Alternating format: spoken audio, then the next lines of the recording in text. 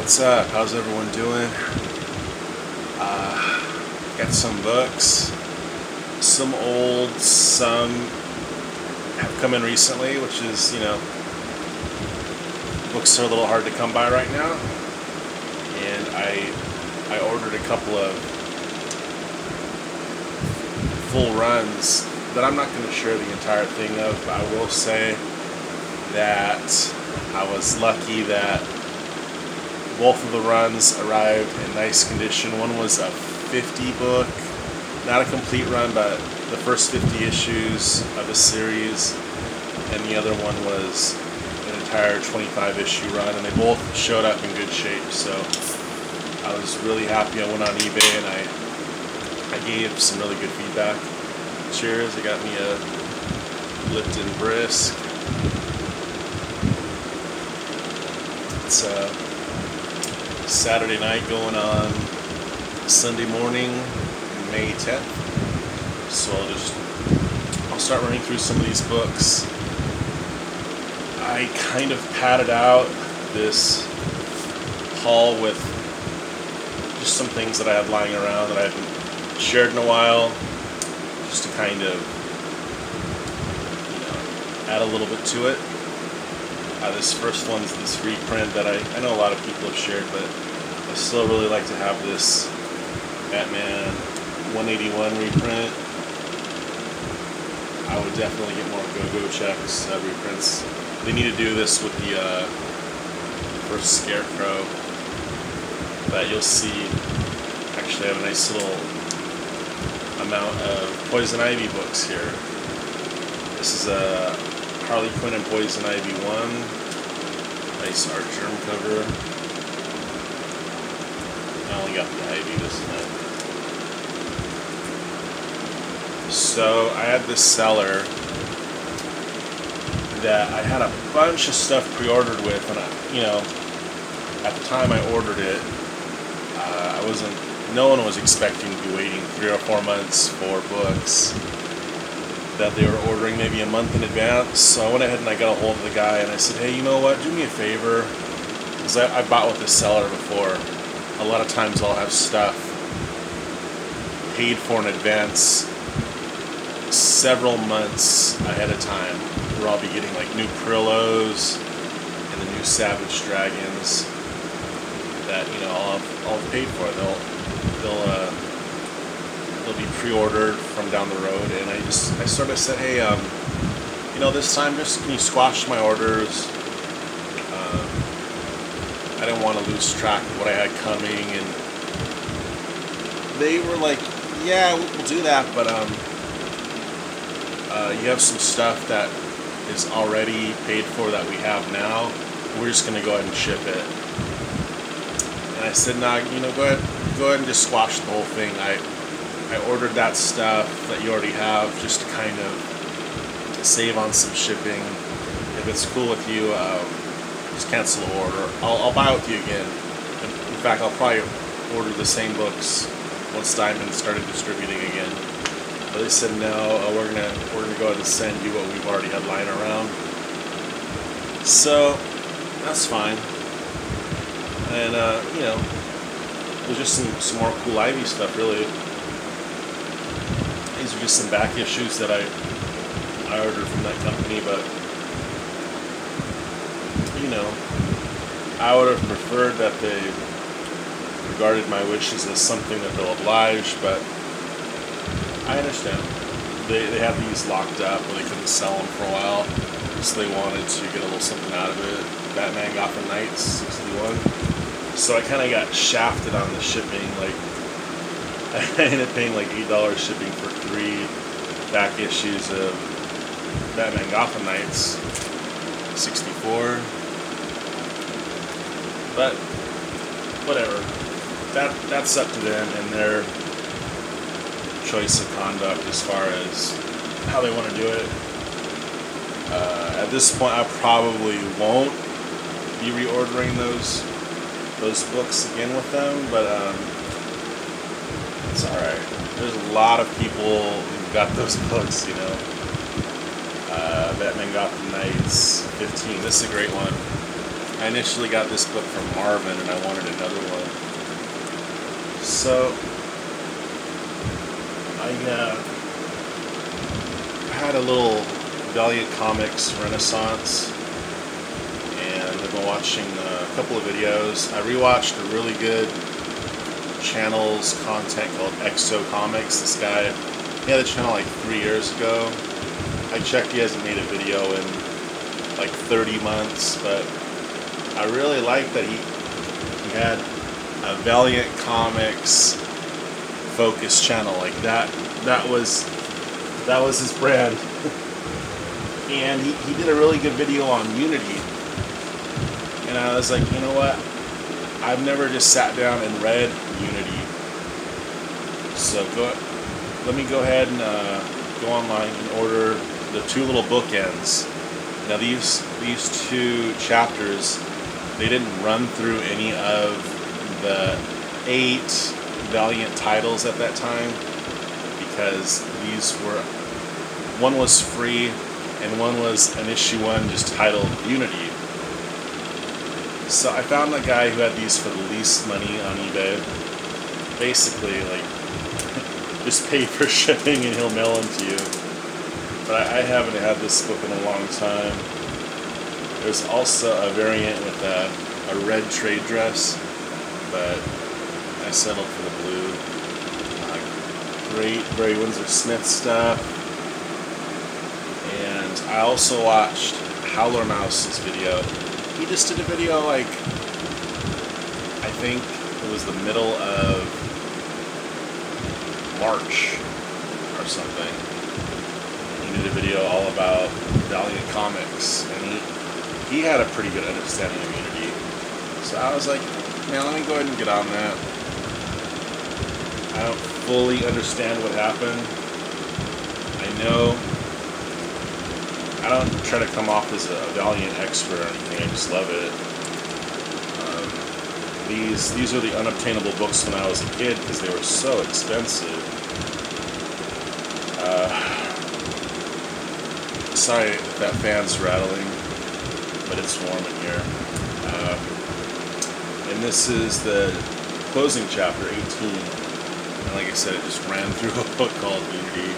And this one was $1.50 this time. So I got those, and the seller threw in this Secrets of the Valiant Universe Handbook, number 2. So that'll be helpful. And I'll show you what's really cool. So, you know, just kind of browsing Unity, Valiant Unity on eBay, I came across some stuff that I didn't even know existed. Because in the year 2000, when these properties were licensed through Acclaim, I learned that Jim Shooter got another crack at these characters in Unity 2000. And I bought these in a 3-issue lot. It's supposed to be a 6-issue little mini-series, but only the first 3 came out. So you have Jim Shooter writing, Jim Starlin penciling, and Rubinstein inking. So those are all guys that, I mean, I see Starlin and Rubinstein at the shows.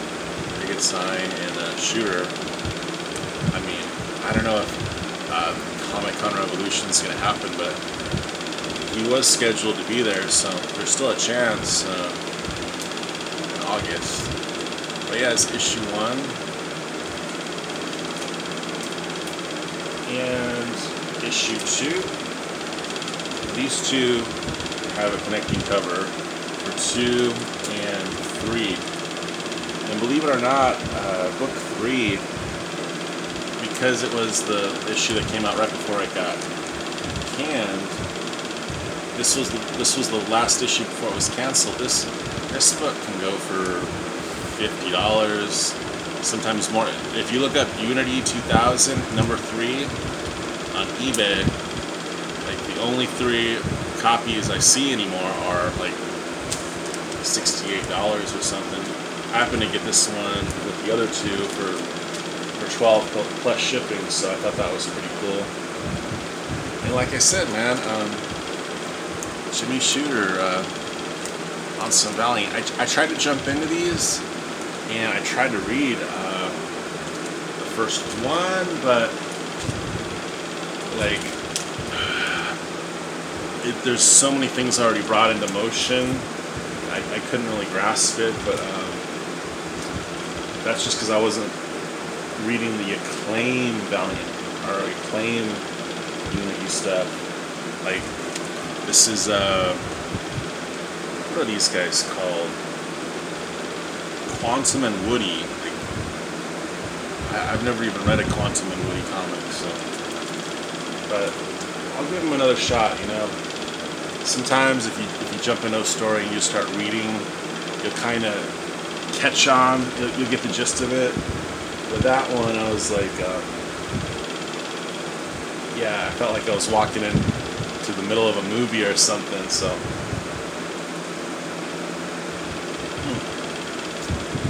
okay, so I also picked up a full run of Archer and Armstrong because I needed the books to do a little photo collage thing, and I've only read about 1 through 5. I'll just show issue 1 for now. I plan on doing something with the other 26 issues. But I will note that I'd kind of forgotten this, but issue 8 of Eternal Warrior and Archer and Armstrong are a flip book. But I'd kind of forgotten that issue 26 of Eternal Warrior and Archer and Armstrong also a flip book. So that was kind of cool. If I ever knew that, I've forgotten that I knew that, and I had to relearn that. So, anyway, that was kind of cool. I mean, I wasn't expecting a 26th issue. I'll just finish off the Valiant stuff really, really quick. I got 1 through 50 of EXO. It's a 68 issue run. For those later issues, the Ronnie Mars, Bart Sears stuff is kind of rare, and I'm not especially attached to it. I'd like to get the full run, but for the prices, like issue 1 through 68 of EXO will run you like it's like 400 or best offer. So I guess they'd probably take like $250, but still, that's a lot of money for these books. And a package containing 68 books in the mail. I didn't like my chances, so I settled on 1 through 50. The seller did $80, so it's probably still a lot, but I ran it by one of my best buds, Davis Comic Finds, and I asked him, man, what do you think? Like, is that chasing? Is that, you know, good money? Am I sending too much money for these books?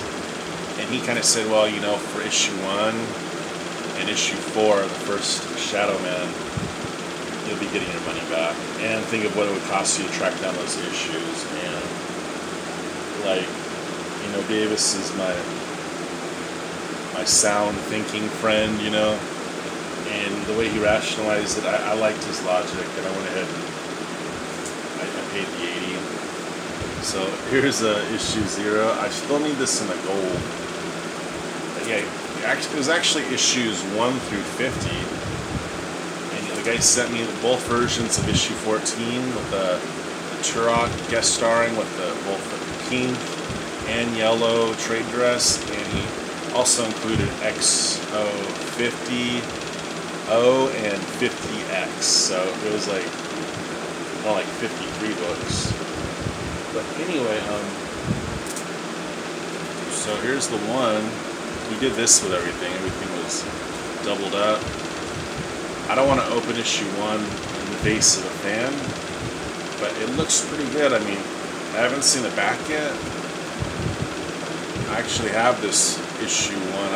I got one from Davis at a 9.6, but I need the loose copy. So this looks pretty good to me, though. I mean, I see 3 really superficial ticks, like almost like fresh from the printing press, mandatory damage. So, too bad. It's issue 3. But this is my 3rd issue of my 3rd copy of Exo Manowar 4. So I think I bought one 5 years ago on eBay for like $18. A real gem mint copy, and then I found one in a dollar bin at the Comic Hideout, and now I got this one in the lot. Also pretty dang nice. I mean, nothing that, like, I'm mad at this seller didn't tell me about. Like, it's flat, colors are popping, so. And then, you know, I'm not going to show them, but that's just a nice berry cover, all the way up to issue 50.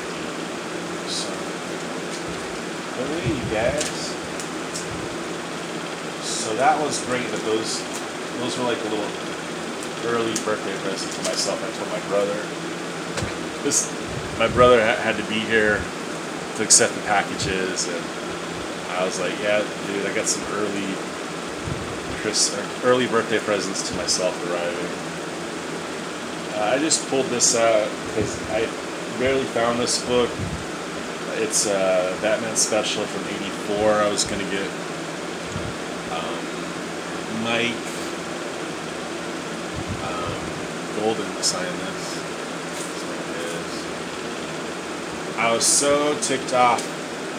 I barely found this book, and I wanted to have this for Ty Templeton to sign at Long Beach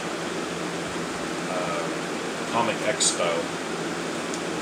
And I even brought up this cover to him, and he pulled out his phone and he showed me a picture of something a fan had sent him or showed him at a show, that someone reenacted this. They had a girl in the foreground and both vehicles, and it was just kind of cool that I actually explained, man, I'm pissed. I told Ty Temple that I couldn't find this book for him to sign. You know, I like the go-go checks. So that was cool that he had a little story.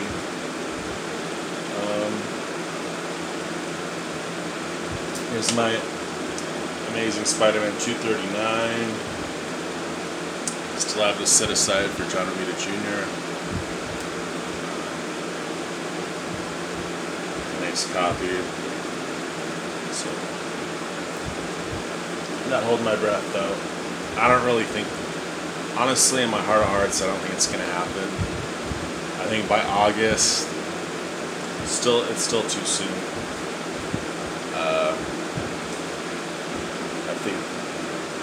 I don't know. I think we're kind of shut out for the year, in all honesty. If kids can't finish the school season, I don't see why Rick gets to get his book signed. So, you know, it's kind of like, oh man, but it's true. It's just a book I pulled out and read. It's something Davis sent me, Gobbledygook. I thought that was sweet ass. It had a cool Kevin Eastman cover. And when you're talking about Davis, maybe talking about Tat. Tat sent me this, like, still got a little sticker from Tat. Antarctic Press from a Tat team. So, yeah, just some stuff I'm going through. And I put this on Instagram, but it's my latest Dan Mendoza Sad Girl 3. Alright, so I did 20 minutes, which is not too bad, considering that was a nice stack. I just felt like jumping on camera. Just real quick, here's a little script of something I wrote for my brother. Where he's helped me act out this little play, and this is what I'm working on for my next video. They're doing that Comic Brains ballpoint pen texturing. Takes forever in a day, but it's fun. I put on my my little earbuds, and I put on some cannabis, rip the jacker, and spend like an hour, you know, just feathering it on. It's fun. But I'm gonna get back to it.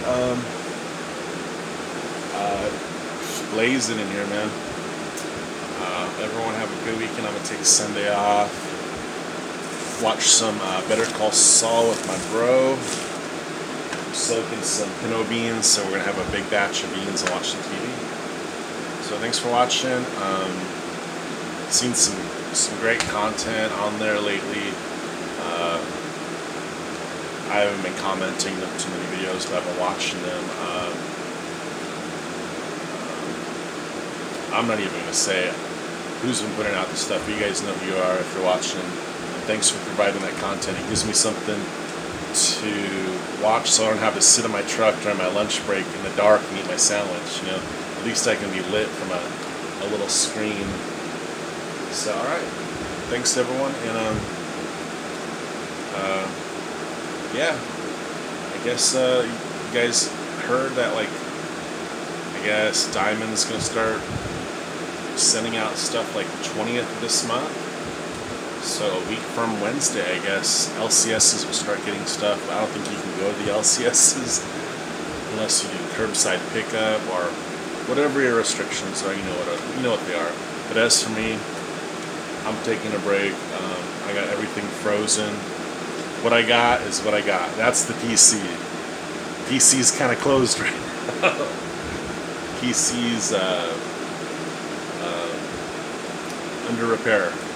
So I'm just watching you guys get new stuff. So I'm really excited for all you guys who are waiting to actually read your books on your stories that have been hanging for since the spring. So hey, awesome for you guys, and salute, and take it easy.